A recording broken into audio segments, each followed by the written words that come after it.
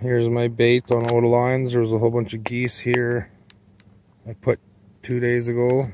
Almost all of them are gone. Let's see. They've got a trail started here. Right back here where they're eating geese. There's one trail. It goes along this way.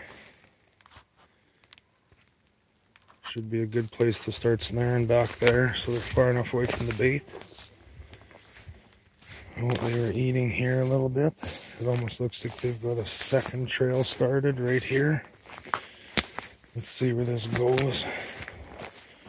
Oh yeah, that's a trail for sure. Lots of nice places to snare back here. That should be hopefully a good spot. Our other trail is over there, 10 yards or so. This trail keeps going back here. There's one trail that goes there that could be an old existing deer trail. Same with this one, but the coyotes are definitely using it to come to the bait. So here's an intersection where this trail meets up with this other trail. Now there's just one main trail coming out here. So this would be another good spot at that Y. It would be a really good spot to snare. So that trail goes on. It's probably an old deer trail that they're using. Let's see if there's anything over here.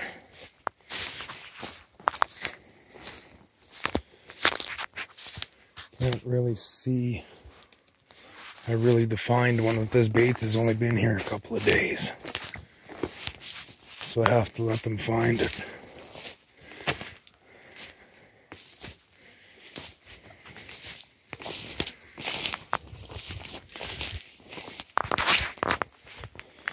Let's see if I can't create a third one. Oh, this might be a trail here, and there might be a trail right there. That looks like a trail.